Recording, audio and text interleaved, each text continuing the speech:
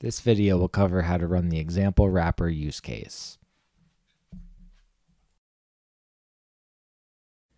Information about each use case in the METplus repository can be found in the User's Guide under the METplus Use Cases section.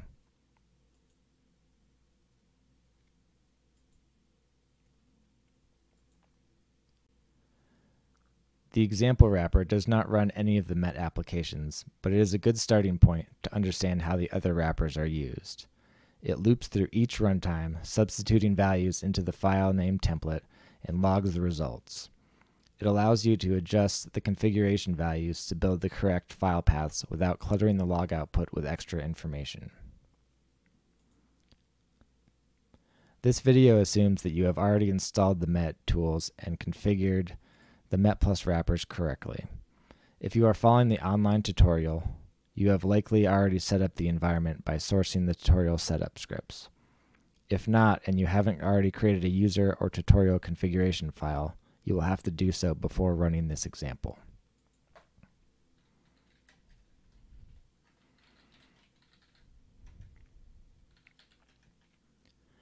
This is the user configuration file I am using on Docker to run this example. This file is provided with the tutorial and references environment variables to set the METplus variables. These are the values of those environment variables.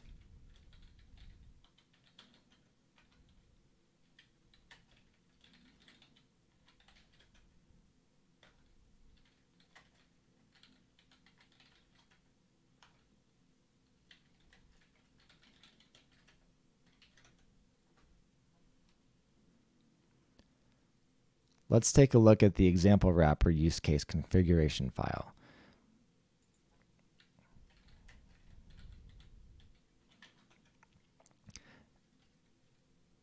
It is found in the METplus repository under parm, use cases, met tool wrapper, example. The file name is example.conf. If you are unfamiliar with the time looping variables, please refer to the Common Config Variables Part 1 video. This use case is looping by valid time starting at February 1st, 2017 at 0Z and ending on February 2nd at 0Z, incrementing by 6 hours each time. For each valid time, 4 forecast leads will be processed: 3-hour, 6-hour, 9-hour, and 12-hour.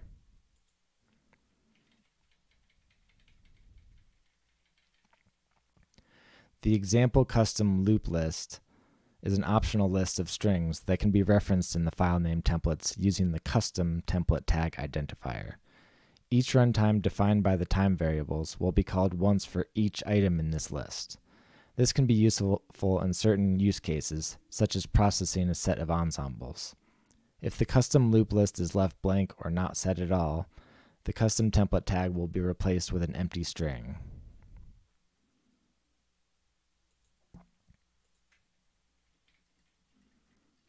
The example input dir variable defines the directory where your imaginary data resides. Remember, file name template tags will not be handled properly if they are used in this variable. Finally, we have the example input template, which defines how our input files are named. This example uses init, lead, and custom.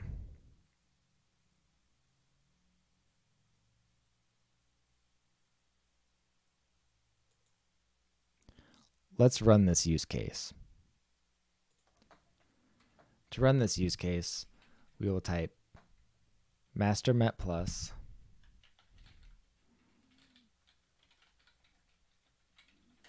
passing in the example configuration file and also passing in our user configuration file or tutorial configuration file. A lot of text was output to the screen. Let's open up the log file and take a closer look at what happened. We recently added the log file name to the bottom of the screen output to make it easier to determine which log file to open. By default, the timestamp is appended to the log file name for each run.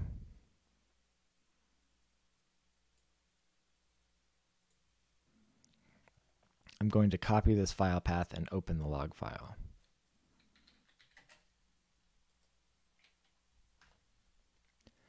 The first line of the log output is the command that was run. Here you can see that METplus was run for the valid time using this input directory and this input template. Each forecast lead in the lead sequence is processed for each custom string. Notice that first, the custom string ext and the 3-hour forecast lead are substituted into this template.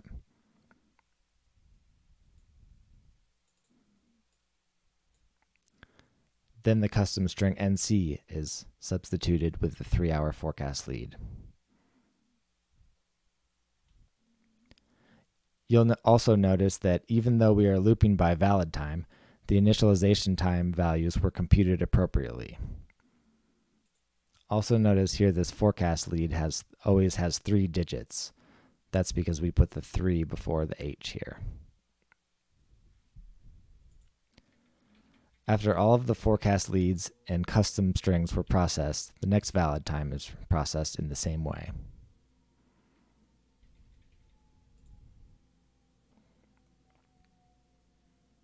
Now let's modify some of these settings. We recommend that you copy the use case config file in the METplus repository into your own directory instead of modifying them directly.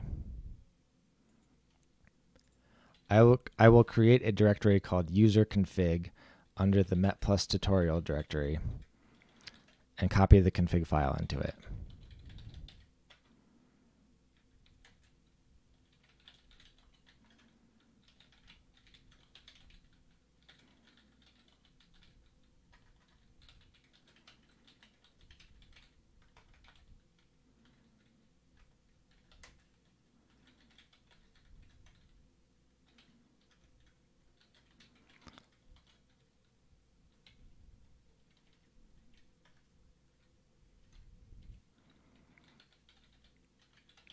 I'm renaming the file example_tutorial.conf so I remember what it contains.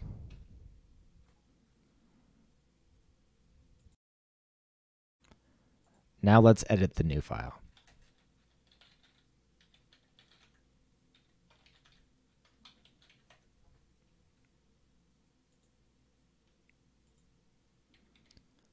Now I'll just change a few values. I'll change the valid end time to the same value as valid begin so it only runs once.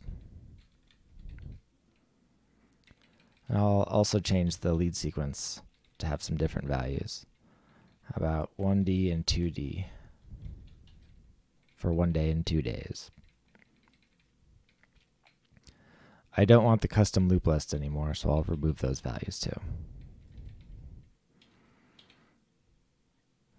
And change a new directory name. And finally, I'll modify this input template to a different string. I'll add hours to the init time.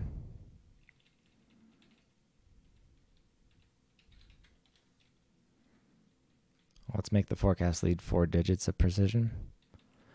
Remove the custom tag. Let's add the valid time. Why not?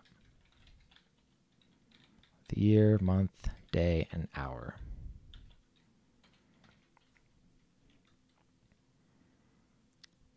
So we'll save this time and rerun it.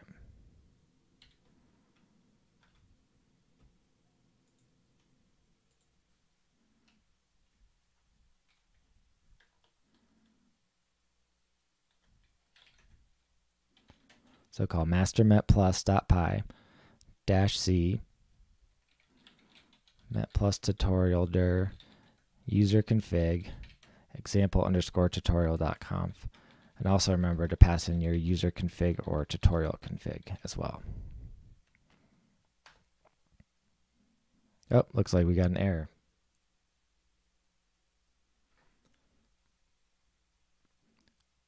Sometimes you can see the error in the screen output. Sometimes you'll need to open up the log file to get more information.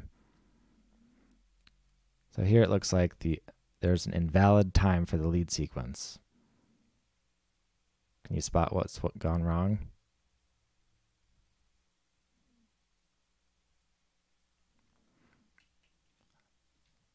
It should have been a lowercase d for day, not uppercase. So let's go back in the file.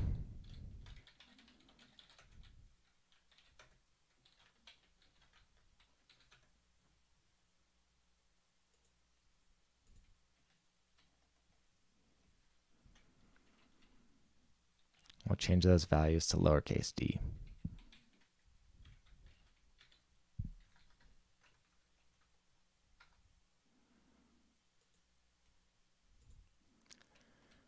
And try one more time. All right, it says METplus is successfully finished. And you can see it only ran one valid time. New template, processing forecast lead 1 day.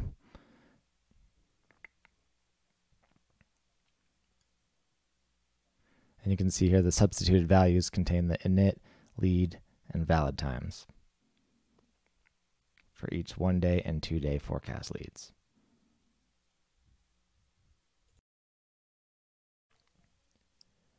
Be sure to read through this section of the user's guide to learn more advanced topics using file name templates to find files to process.